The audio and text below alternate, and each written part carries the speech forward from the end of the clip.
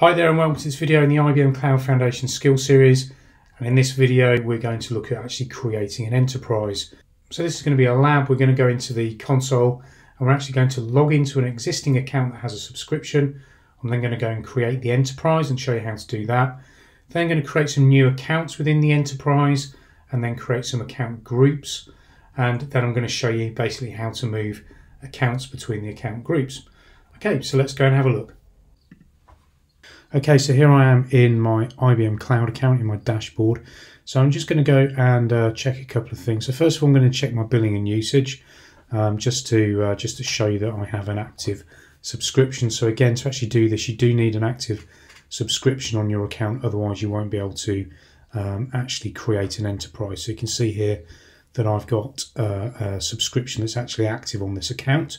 So we're all good to go.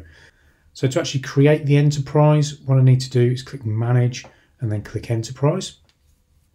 And then what happens is I'm taken to this screen here, which is all about Cloud Enterprises. So if you want to know more about Cloud Enterprise through the console, then just navigate to Manage and then Enterprise, and then you can go and watch some more videos and read some more information about it. Now what I'm going to do is actually create an enterprise. So I'm going to hit the Create button over here. And what I'm actually asked for is a name for my organisation's enterprise. So I'm going to call this James Belton Enterprise. And I'm going to have an optional domain. I can put a domain in there if I want to. I'm going to leave the domain blank for now. Let's just see what it says under the information. So it's a domain or a subdomain to associate with your enterprise. So again, I don't really have a domain associated to me, so I'm going to just leave that blank because it's optional. So just noting the blurb here. So it's basically saying that this account is going to be permanently imported into the enterprise. So that means billing is going to be managed by the enterprise, but all of the resources and the access that I have within this account is going to remain the same. So just remember that once you've created the enterprise, the account can't be removed from it. So again, before you do this, just make sure that you really do want to do it.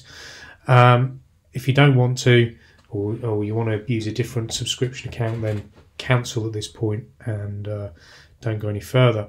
So I'm going to, I do want to use this account, so I'm going to check the I understand the impact of my account button, and then I'm going to click Create.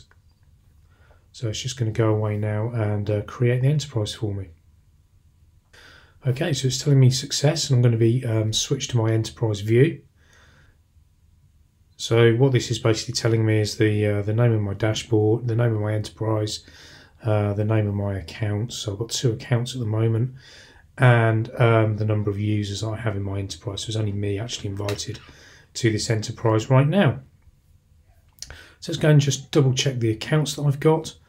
So we've got the James Belton Enterprise. So that's the contact for that, and then you can see the 2 accounts that are actually in there. So it's the original account that I created, which is James Belton's account, and then the account that I've just created, which is James Belton Enterprise. Okay, so let's go and actually add another account. So if I click on the Add button here, what I can do is either create a brand new account, or I can go and import an account.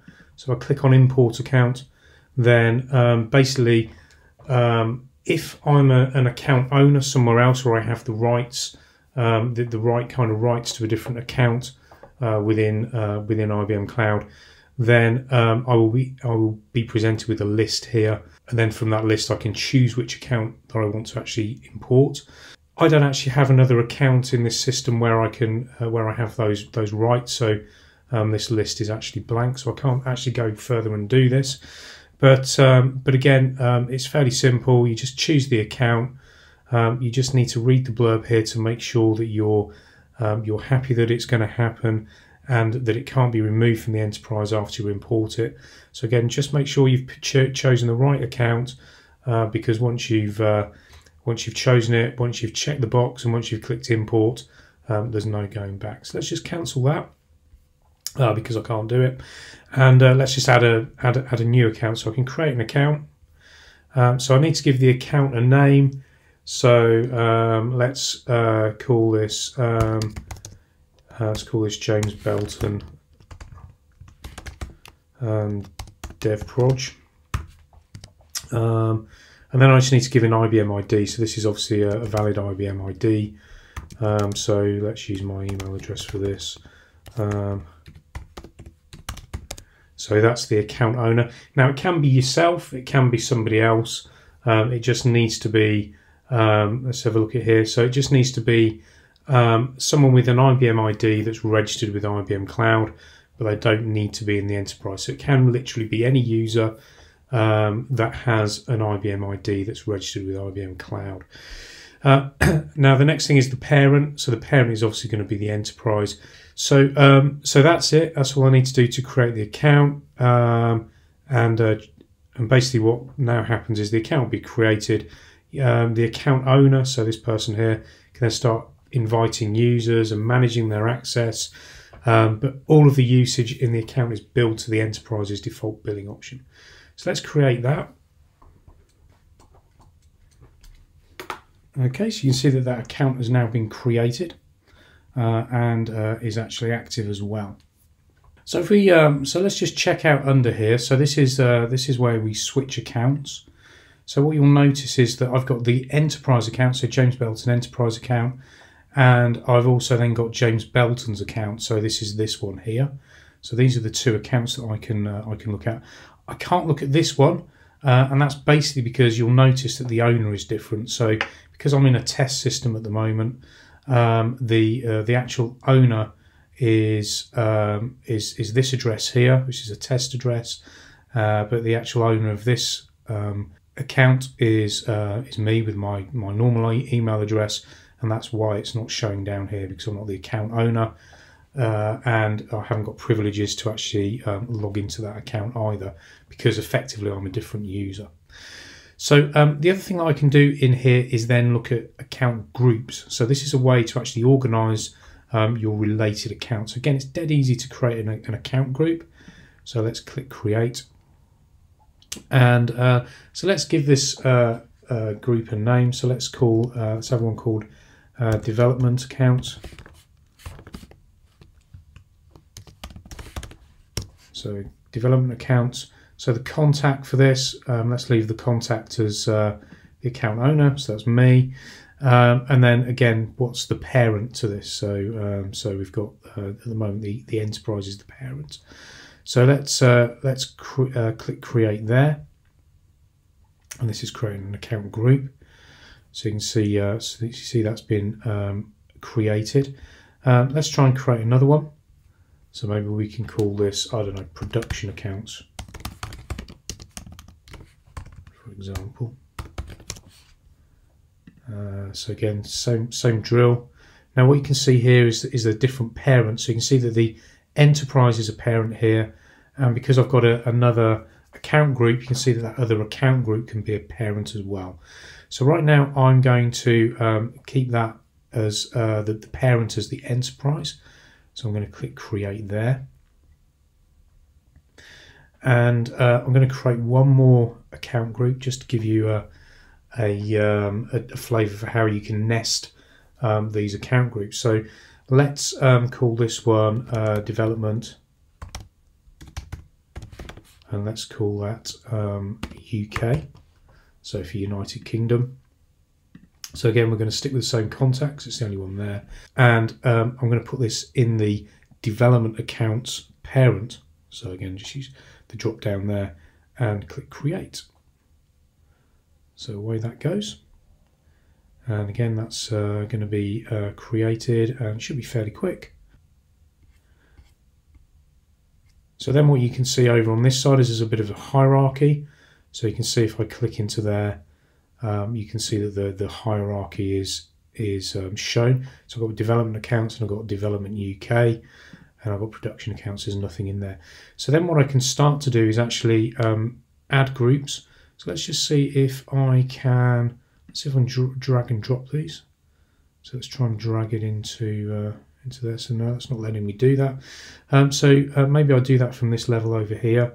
So if I click move account, so this is dev proj, so I can click move account, so I can then change the parent. So I can either put that in development accounts, put it in production accounts, or I can put it in development UK. So I'm going to pop that in development UK.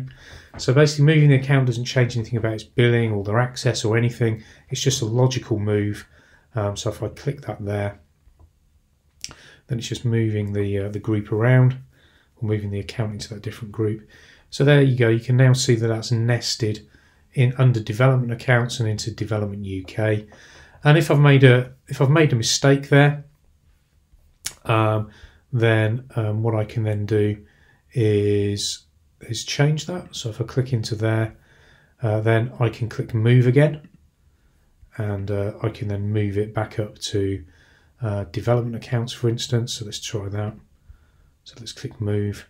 So again, basically I can move this account around as much as I like without actually really affecting it. It's just a logical move, but you can see now that that James Belton Dev Proj account is now in development accounts.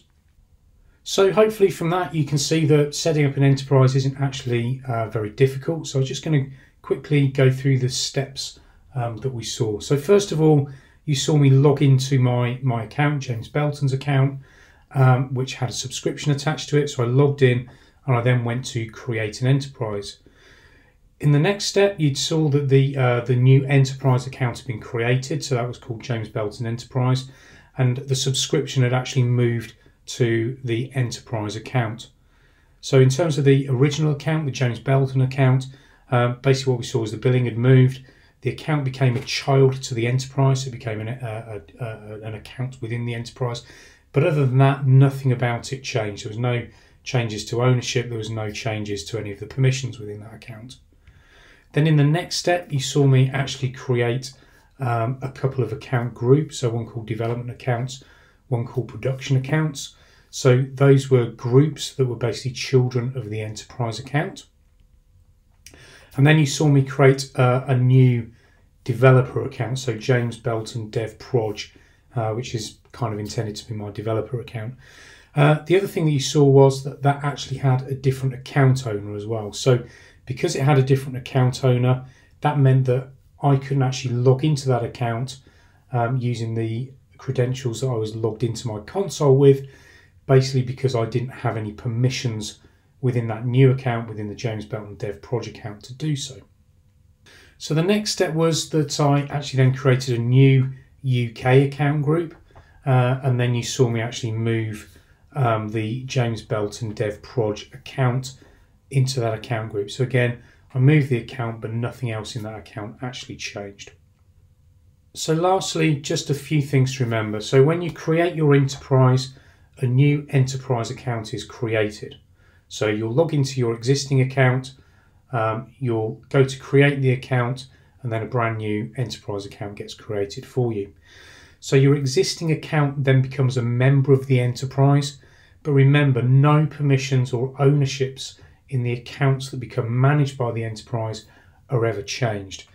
And also the accounts in the enterprise can still only be managed and accessed by those with the right privileges. So even if you're the owner of the enterprise account itself, that doesn't necessarily mean that you can access any of the accounts that are children within the enterprise. Okay, so that's it for this video. I hope it's been useful and I hope you've enjoyed it. If you have, then please subscribe to my channel so that you'll be notified when more videos drop. But in the meantime, thanks very much again for watching, and we'll see you next time.